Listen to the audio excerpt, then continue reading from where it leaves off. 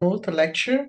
My name is Maria Teti. I'm Professor of Histology at the University of L'Aquila, and it's a pleasure to present to you Professor Stefano Giovagnoli from the University of Perugia. Professor Giovagnoli, if you can switch on your camera and okay, thank you. Okay, yeah. Thank you. So Professor Giovagnoli is Associate Professor in Biotechnology and Industrial Pharmacy at the Department of Pharmaceutical Sciences of the University of Perugia here in Italy.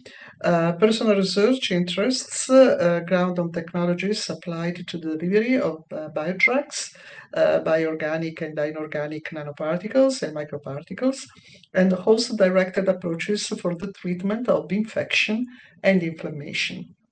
So today he will present a lecture entitled Biohybrid-biomimetic nanocarriers for the delivery of biological drugs. So thank you very much, Stefano, and the floor is yours. Thank you. I'll try to...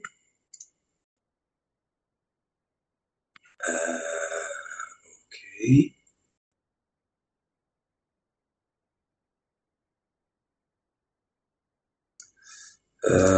Sorry, sir. The condividi. It seems that I have a problem in sharing the screen. It's asking me to use. Okay. Now, what I can do is probably a browser problem. What's it telling me? I had this problem before. Anyway, I tried to connect.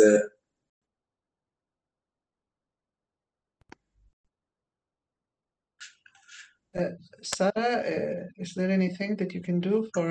Yes, it's. I may disconnect 1 second and reconnect with another browser. Probably the problem will be solved. Okay. Because it's problem of the Mac, I think. Because okay. I connected. So if you can reconnect, we can wait just a couple of minutes. Yes, yes. Go ahead. Yeah, thank you. Okay, thank you. Sorry for that. No problem.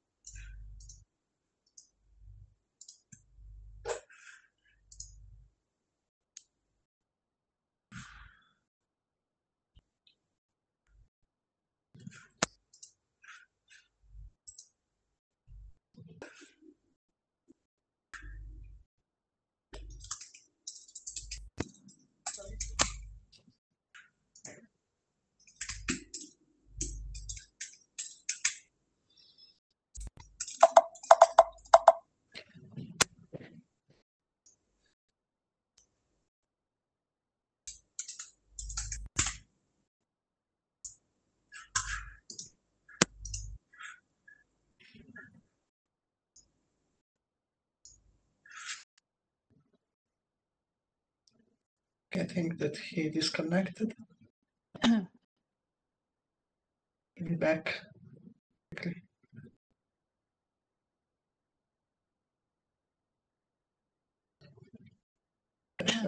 Sarah, if it takes too long, maybe. Okay, can you see me? We see you, but okay. not the screen. Now I'm gonna to share the screen.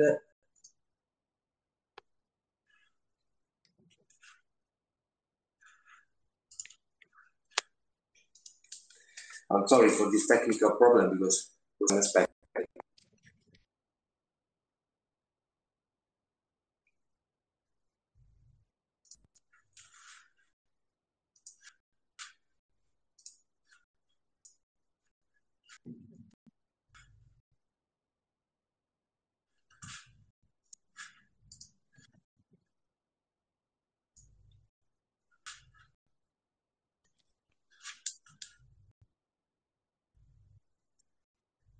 So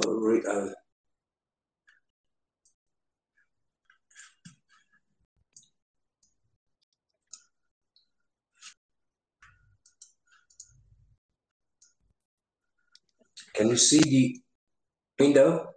No? No? No? But did you press share when you No. see your screen? Okay, no, let me disconnect and reconnect again.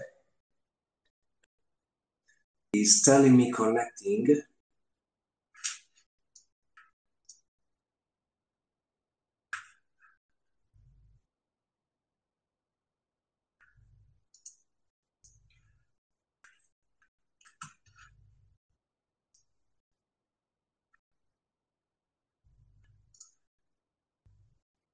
Okay, sorry, disconnect and reconnect. Probably that's the problem.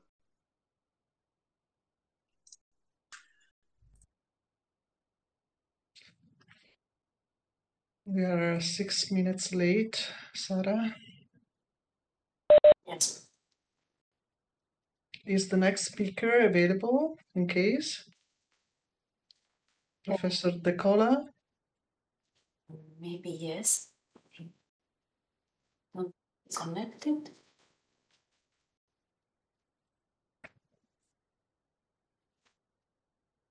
Okay, here we go again.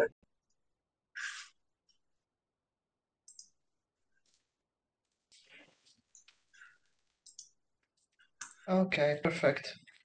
Nice work. Okay, I'm so sorry for that. No problem. You can just put in the It's always projector. complicated with Mac computers. I don't know No why. problem. Okay, go ahead. You can put in projection mode and go ahead. Okay. Thank you. Thank you so much. So, thanks for the organizers who invited me to this very, very interesting initiative and very spanning known science with different disciplines, different topics. This is probably going back to Galileo. Age is one of the big differences in the past. Those scientists in the past were probably had a span knowledge of different scientific disciplines. Now, instead, today we have more focused science, many specific topics. So the talk today is, I thought about talking about these new systems because this is let's say scientific aspects that regard more therapy and medicine, biotechnology across different disciplines, and the application of carriers to drugs.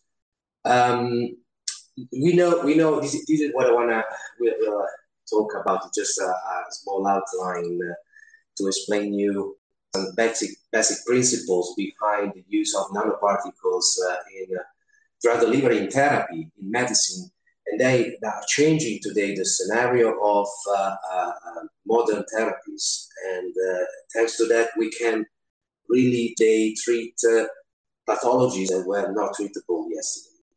So these some of the I don't know how familiar you can be about nanoparticles and nanotechnology in general, but today we have a very, very huge arsenal of different possibilities.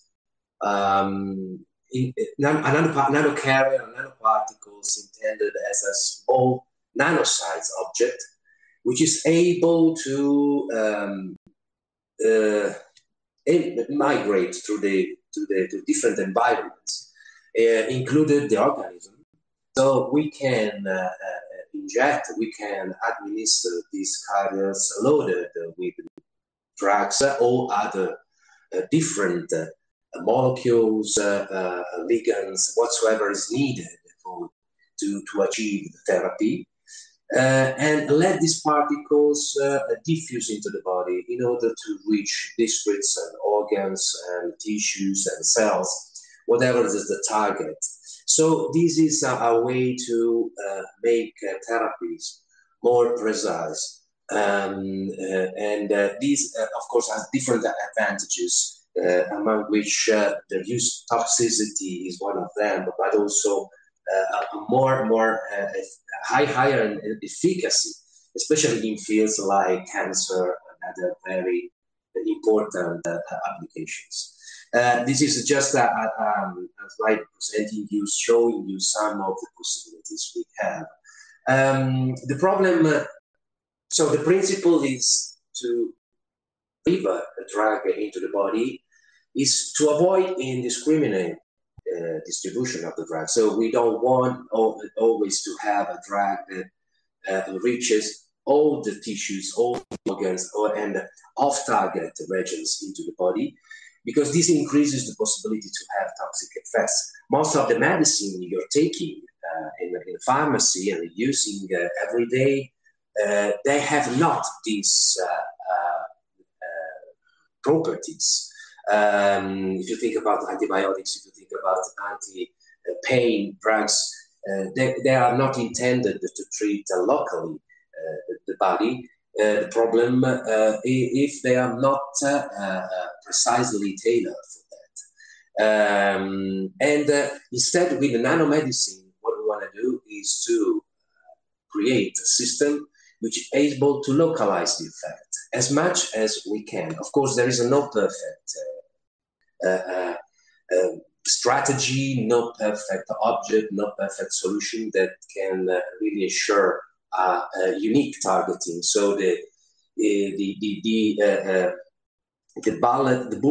magic bullet is not existing actually. So this is how usually drug targeting is represented, not like to hit a target very precisely.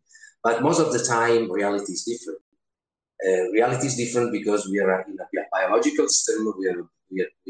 When we are dealing with biology, we have a lot of problems because biology means variability.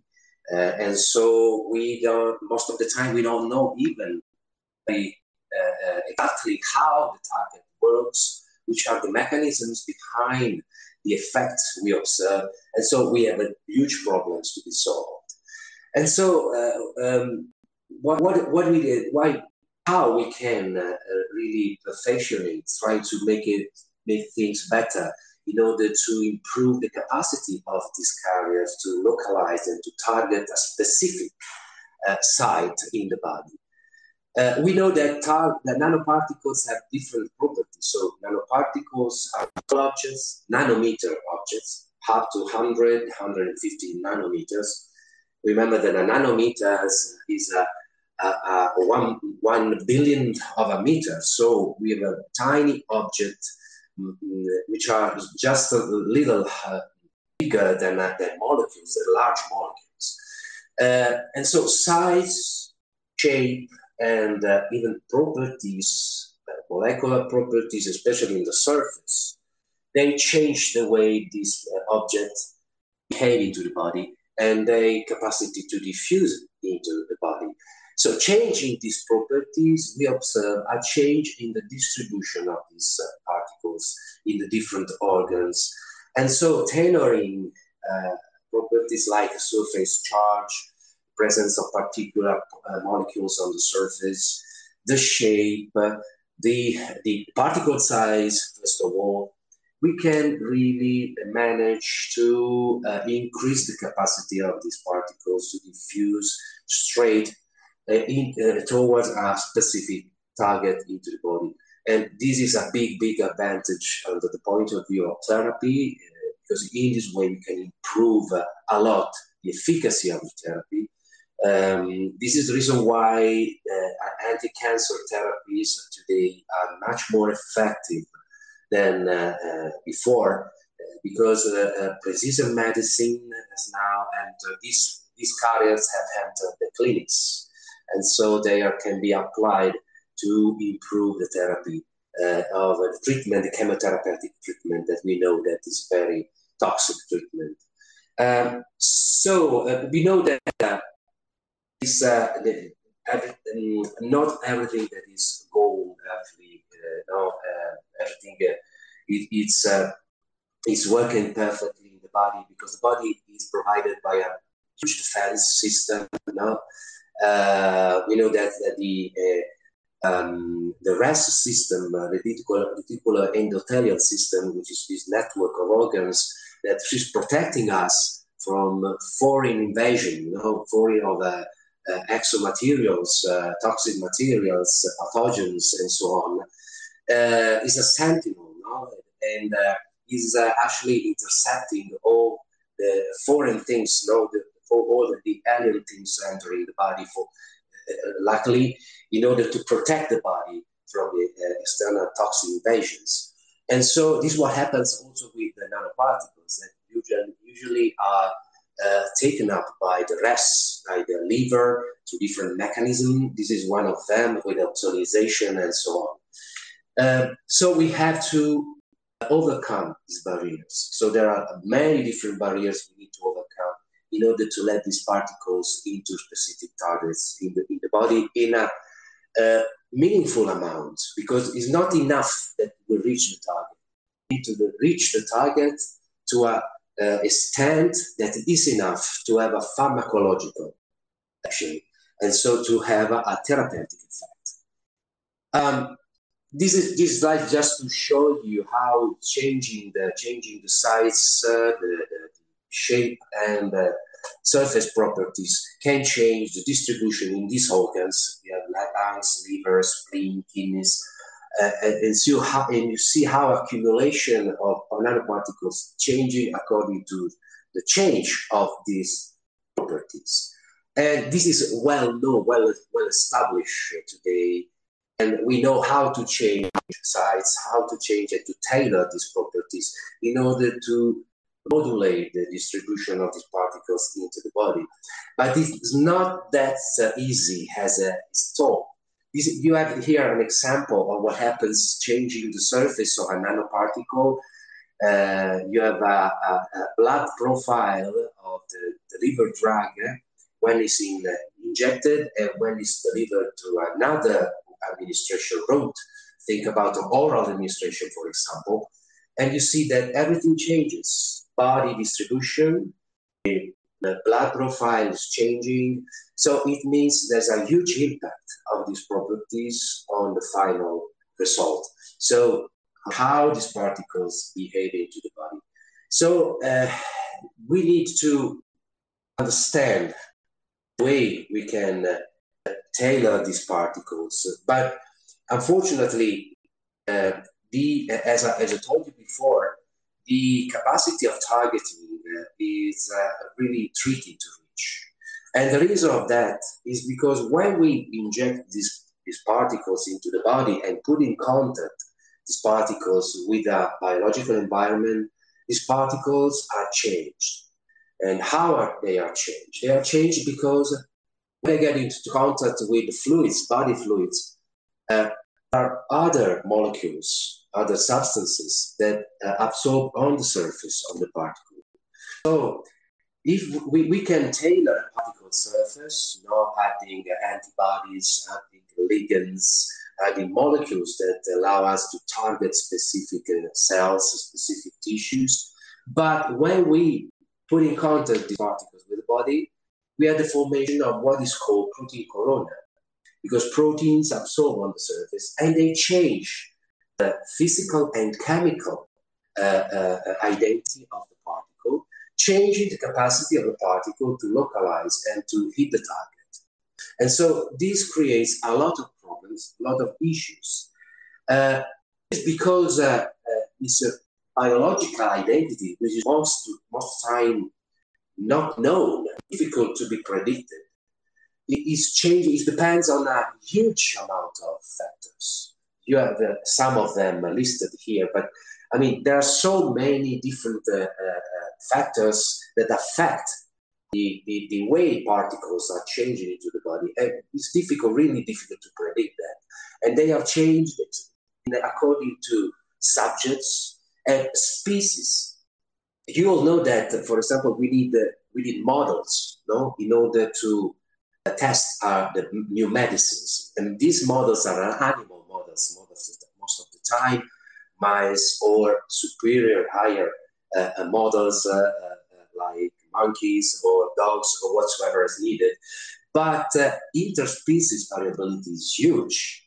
And so this effect increases the differences when we test our medicines into animal models compared to humans. And this creates a lot of problems because these models become not really reliable and not predicting. And so most of the time, what we observe in animals is completely different compared to what we observe in humans.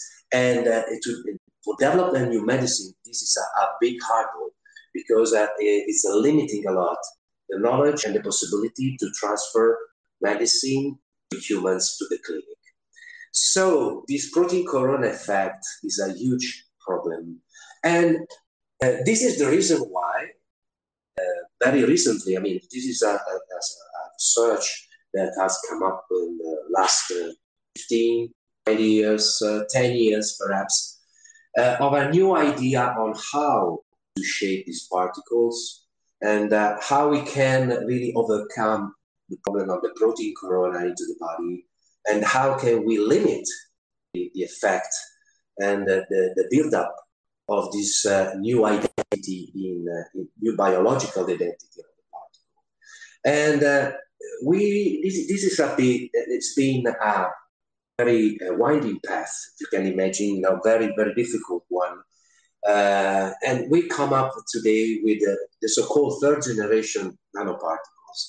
These third generation nanoparticles are nanoparticles which are formed using biological materials. So the idea is to shape these particles employing cell materials, cell membranes, proteins coming from selected cell sources, selected tissue sources, in order to have a particle which is not prone to a huge intervention, huge changes in the contact with the fluids, because it's anatic particles. So the composition of the particles is not recognized as an external body.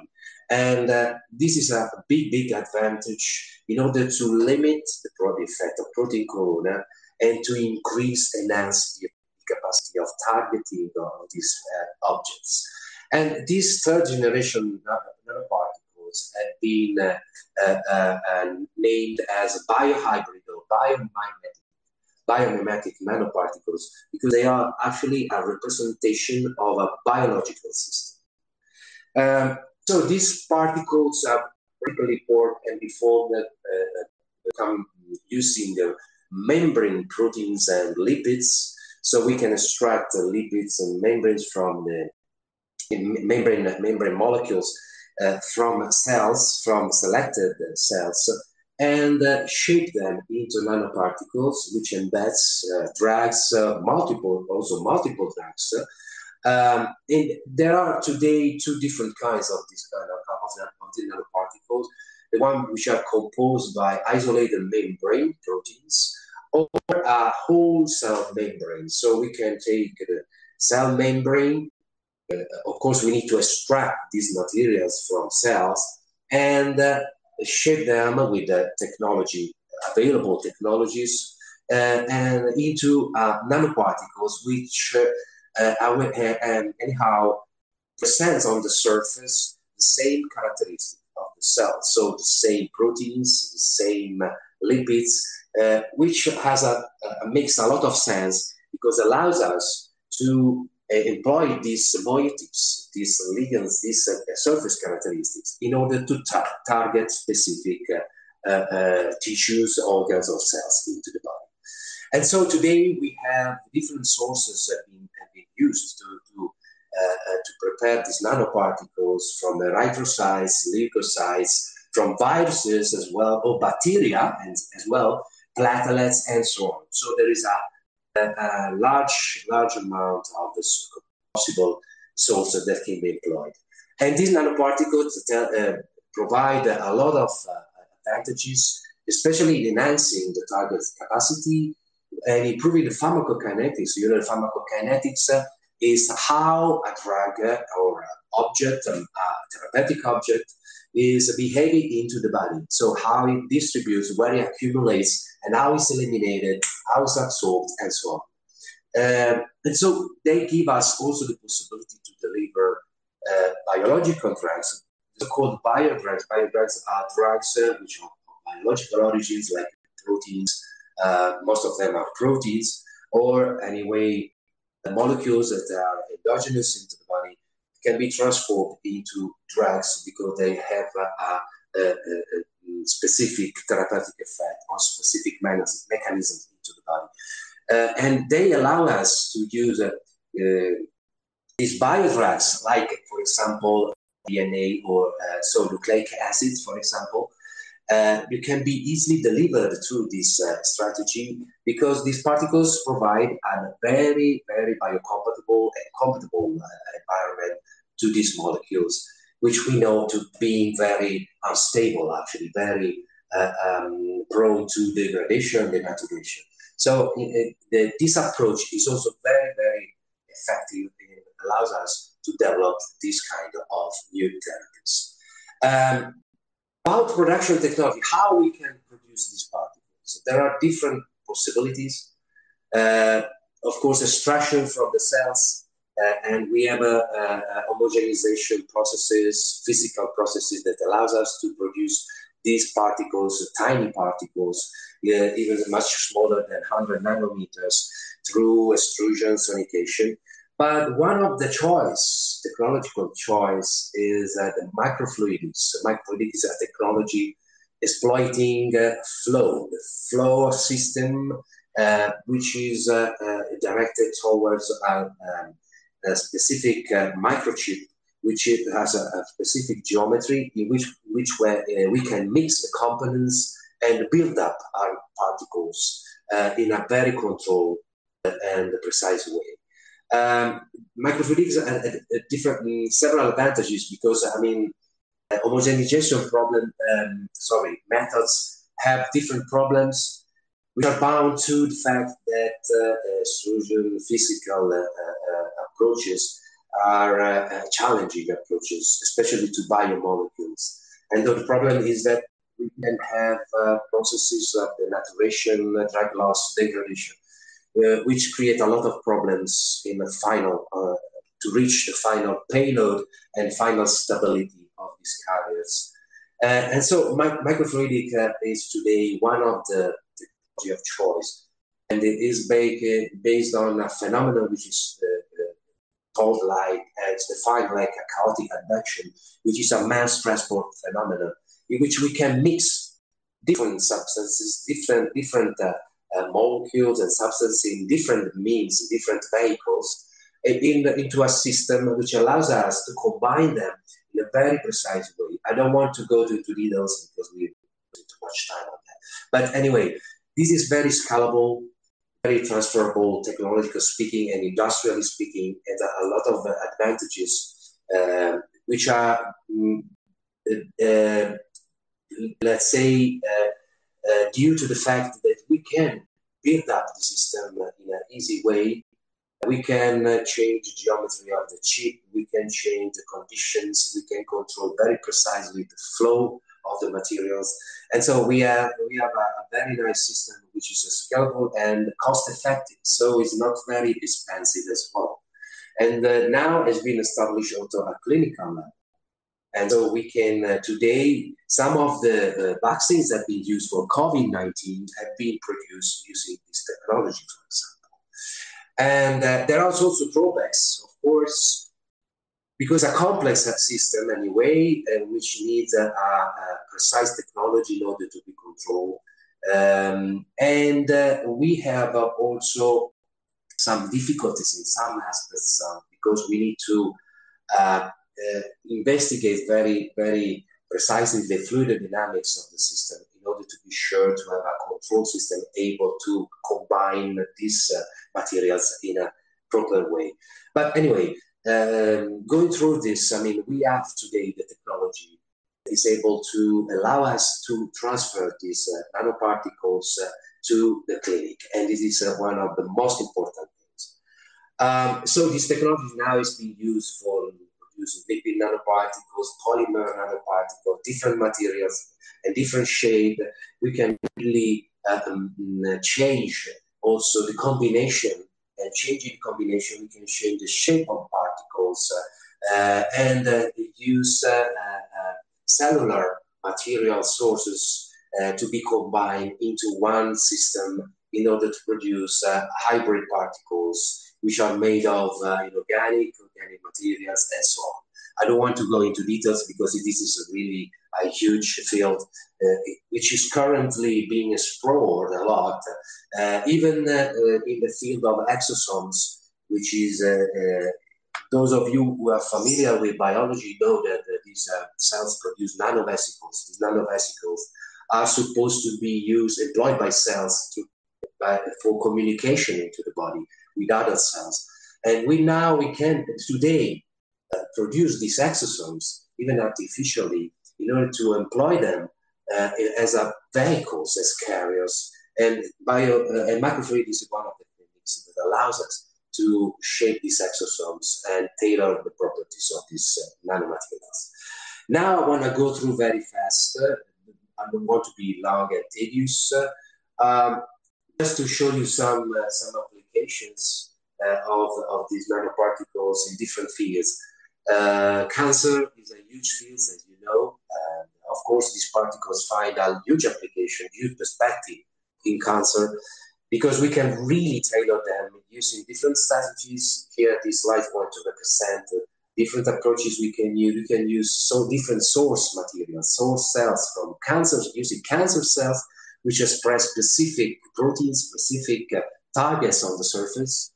Immune cells, for example, stem cells, red blood cells, platelets, all of them express different factors, different proteins on the surface that can be used as a target, can be used to target a specific target into the body, or can be used as a system in order to trigger a specific response in the body, which is the way vaccine work today. So even to produce anti-cancer vaccines, okay? And this is an example of application of biomimetic particles with a named leucosome. These leucosomes are produced starting from leukocytes, so immune cells, and the membrane of these cells is used to build up these nanoparticles, which express a specific composition on the surface. And these are compared to liposomes. Liposomes are other kind of particles. These are nanovesicles that have a long history behind, and they have been employed in clinics for a long time. And still today, we have medicine in the market which are produced using liposomes. And here, very, very fast, I just want to show you the higher efficacy of leucosome compared to particles in accumulation into the tumor. You can see the picture in which these red areas are the particles which are tagged particles which express a fluorescent tag, and you can see that the red spots are much larger in the case of leucosome than liposome. And you have a tumor accumulation here that shows very nicely how leucosome can accumulate into the tumor much better than liposome. And there's a huge difference. And also in survival, this is the graph to the right that is representing the survival percentage of the animals. And you can see with leucosome, you have an improvement in the survival of the animals. In this case, are mice, of course, mice models.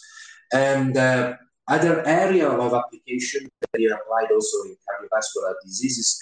And here you have particles formed using HDL, which are proteins that can, let's say, have receptors into the vasculature, into the epithelial vasculature. And these slides show that the inflammation into the vascular system, the vascular system, this is a aortic system, is reduced when you're using the treatment with these particles that reduce the amount of macrophages that accumulate and are recalled by the inflammation effect, and the number of cells that are recruited here is strongly reduced because these particles compete with the cells with the receptor present on the epithelial barrier of the vasculature. And so they can reduce a lot of inflammation, reduce the formation of plaques that are at the base of cardiovascular disease and atherosclerosis, for example. And other applications go through the infectious diseases as well. Stefano, you should go to the conclusion because I go fast. Just even can be applied to infectious diseases, to autoimmune diseases. And to conclude, just to say what we have today, these particles, is that, of course, we have translational hurdles that link to the fact that these particles, there is a strong limitation in the development of nanoparticles because they are fundamentally unstable. But, and as is shown by these slides, these are representing the number of products that have been marketed over the years. And you can see there are very few over the years, and this progression has slowed down recently. And the major hurdles are due to the regulatory gaps that are behind the use of biological materials, the complexity of manufacturing, the costs of the, of course, the cost of the technology behind. Also, we need a very advanced analytical methods in order to characterize this system, and the stability issue that need to be established. Fortunately, we have had the experience with exosome that can help us to overcome some of the gaps. And so, to conclude, that we can say anyway that these systems have a superior targeting ability, which is demonstrated by the lot of literature in the field, and can be used to develop a precision and personalized medicine, which would be the future now, in order to employ, for example, employ materials coming from the patient in order to treat the patient, because we can use cells coming from the patient to produce these nanoparticles that can be reinjected into the body. And so they also have provided with a high clinical translational potential for this reason.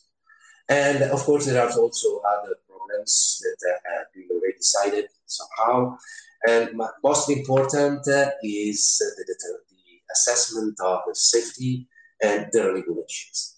And as a final message is that in order to ensure the future for this system, which is a very powerful system, therapeutic system, to be a very powerful therapeutic system, we should keep things easy and make things easy. So reduce the complexity, reduce the also the requirement of steps in order to produce these particles in the easiest ways possible. So thank you for your patience and for the problems and all technical problems we experienced today. Okay, thank you, Stefano. Very nice talk. We have time probably for one question only. I see Flavia that asked a question in the chat. Flavia, do you want to unmute yourself and ask the question? Yeah.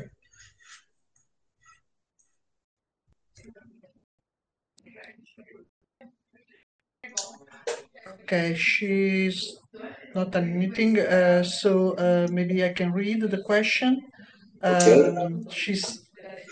She wrote, thanks for the insightful presentation. One point I would like to raise offline is about the biodegradability of such nanoparticles as important aspect of address for limiting or avoiding side effects. Yes. Yes, that's okay. This is part of the assessment, which is not biodegradability itself, because these particles are biodegradable because they are made of biological materials which will be somehow employed by cells and tissues and will be over time, of course, eliminated by the body. But the problem is a kind of side interactions that may occur between the particle, the components of the particles, and the other components into the body, especially off targets around the main target, the main tissue. And this is something that must be assessed, and it is a huge problem when we employ biological sources. This is also a problem with cell therapy. Same thing. When you employ a biological material, you need to address all the possible mechanisms by which these materials can interact with tissues and cells. And we are still behind in this field. And this is one of the main concerns under the regulatory point of view development of this system. Okay, thank you, Stefano. Thanks to you. Really a great talk, and I think that we have to skip the coffee break and go straight to the next presentation. So I leave the chair to Professor